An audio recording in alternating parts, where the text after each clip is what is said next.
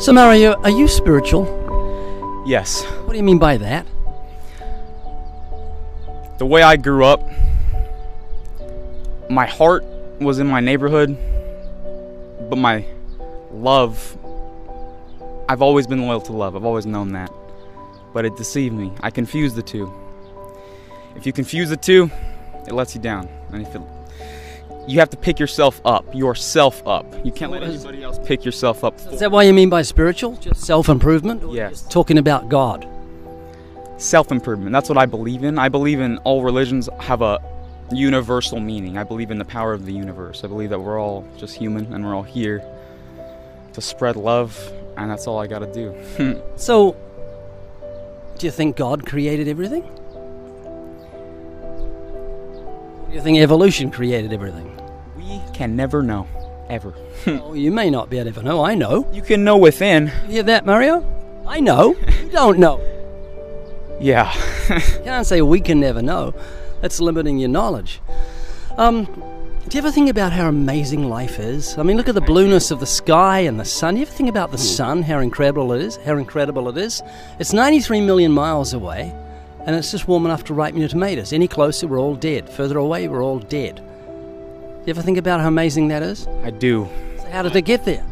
I had to learn it myself. I had to go within, and nobody can teach it for you.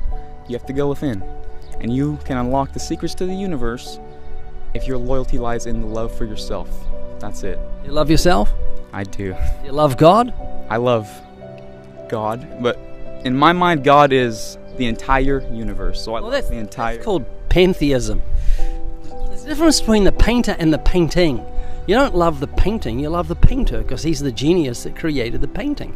And so if you love creation, you're setting your affection on the creation rather than the creator, and that's called inordinate affection. It's a wrong order of affections. If your mum gave you a gift and you love the gift more than you love your mother, there's something wrong. You should be saying, hey mum, thanks for this car. I'm grateful to you, not to the car. Grateful to you for the gift. Make sense? I personally know who I am and why I'm here. I found my purpose from within. I know that to be true. I've never lost that in my entire life. I've been the same person. You need love. You can't be a man without love. You have to separate yourself from love in order to find that for yourself. Nobody else can do it for you. That's the point. Do you trust yourself? I do. Let me ask you a question. Spell the word shop. S-H-O-P. What do you do when you come to a green light? G-O. Good work. Spell the word silk. S-I-L-K. What do cows drink? M-I-L-K. No, they drink water. So never trust yourself, because we are easily deceived. The Bible says he who trusts his own heart is a fool. A lot of people are dead because they trusted their own heart. They made judgments. I can beat that truck and overtake this car, and they couldn't. Wrong judgment. Let me ask you another question. You said your concept of God is that he is the universe. Yeah. Do you think God is happy with you or angry at you? Depending on what you do, God will love you for it either way. That's what I believe in. So how are you doing morally? As long as you stay true to yourself, God will love you. It doesn't matter what you do, as long as you know in your heart you're doing it for the right reason, love. You have nothing to worry about in this world whatsoever. It's called faith. Let's see how you're doing. Do you think you're a good person? Yes. How many lies have you told in your life? I've lost count. Okay, what do you call someone who's told lies? A liar.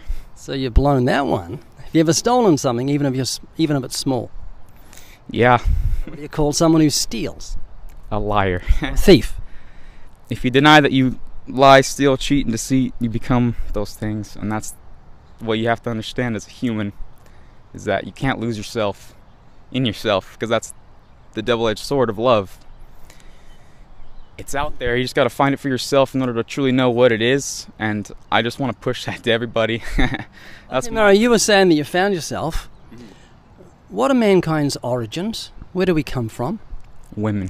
Yeah, but I mean originally. I don't mean from your mother. I mean what's the origin of humanity?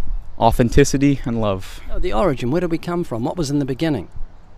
Man and woman. Yeah, but for man and women. Who created man and woman? A higher power. Who was that? God. Okay.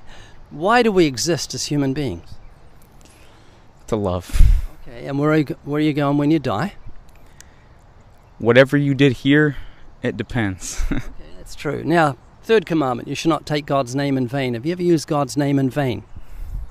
Okay, would you use your mother's name as a cuss word? Never. Never, because you honor her, but you haven't loved and honored God. You've used his name as a filth word to express disgust, which is called blasphemy. So serious, it's punishable by death in the Old Testament. Appreciate your honesty and your patience with me. Now, Jesus said, if you look at a woman and lust for her, you commit adultery with her in your heart. Have you ever looked at a woman with lust? Yes, I'm a man. Have you had sex before marriage? Yes, I'm a man. So, Mario, I'm not judging you. You judge yourself, but you've told me you're a lying, thieving, blasphemous, fornicating adulterer at heart, and you have to face God on Judgment Day. If he judges you by the 10 Commandments, I've looked at 4, you're going to be innocent or guilty? Guilty. Heaven or hell? Hell. Now, does that concern you? Deep down, yeah. Man, it horrifies me. We've just met. I love you. I care about you. The thought of you going to hell just breaks my heart. Do you know what death actually is? According to the Bible? Ultimate enlightenment. Well, no, it's wages. It says the wages of sin is death. God's given you death as wages for your sin. He's paying you in death. He's given you capital punishment. Like a judge looks at a heinous criminal who's raped 3 girls and then murdered them. He says, you've earned the death sentence. This is your wages. This is what's due to you. And sin is so serious to God, Mario, that he's given you capital punishment. Lying, thieving, blasphemous, fornicating, adulterer at heart. Now tell me, what did God do for guilty sinners so we wouldn't have to go to hell? Do you remember?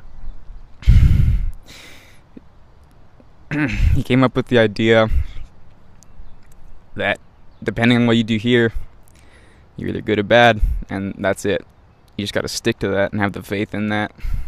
And then no, that's not what he did. Jesus suffered and died on the cross for the sin of the world. The 10 Commandments are called the moral law. You and I broke the law. Jesus paid the fine. That's what happened on that cross. Mario, if you're in court and someone pays your fine, a judge can let you go. Did you know that? You can say, Mario, there's a stack of speeding fines here. This is deadly serious. But someone's paid him, you're free to go. And he can do that which is legal and right and just. And God loves you so much, he became a human being, suffered and died on the cross to take the punishment for the sin of the world. That means you don't have to end up in hell. God can legally forgive your sins because he's the lover of your soul. And then Jesus rose from the dead and defeated death. Mario, if you give up the battle and just say, God, I'm a rebel, and you repent and trust in Christ, God will forgive every sin you've ever committed and grant you everlasting life as a free gift. Do you believe what I'm saying? Yes. Man, it's the gospel truth. I wouldn't lie to you. Are you ready to repent and trust in Christ? Yes. Can I pray with you? Sure. Father, I pray for Mario. Thank you we met today. I pray today he'll truly repent and trust in Jesus and have his sins forgiven in a second and pass from death to life. In Jesus' name we pray. Amen. Do you have a Bible at home? No. I'm going to give you some literature. Do you know why you're weeping? Any idea? Because I've sinned as a man. Okay. That's called contrition, and the Bible says godly sorrow, being sorry for your sins, works repentance. So I trust today that God's brought conviction of sin to you and that you know you've sinned against God, and you'll understand that God can forgive you and grant you everlasting life as a free gift. I've got some literature for you. Okay? Mario, thank you for talking to me. I really appreciate it. I appreciate you interviewing me. I do. A friend recently asked me to send him the full Mario interview so that he could show it to his church. Then he sent me this email. Okay, they were blown away yesterday by the Mario video. Brought several to tears. Not kidding. I closed out the service by asking who would attend a class where we could learn how to do what we just saw Ray do. Half the church said sign them up, and more from the half that didn't will once they see it happening. When he asked what he should use, I suggested the basic training course. You need only know how to click play. The course does all the teaching for you. The Way of the Master has been commanded by John MacArthur, Ravi Zacharias, David Jeremiah, Joni Eareckson Tada, Josh McDowell, and many other Christian leaders. To order, go to livingwaters.com and click on Training.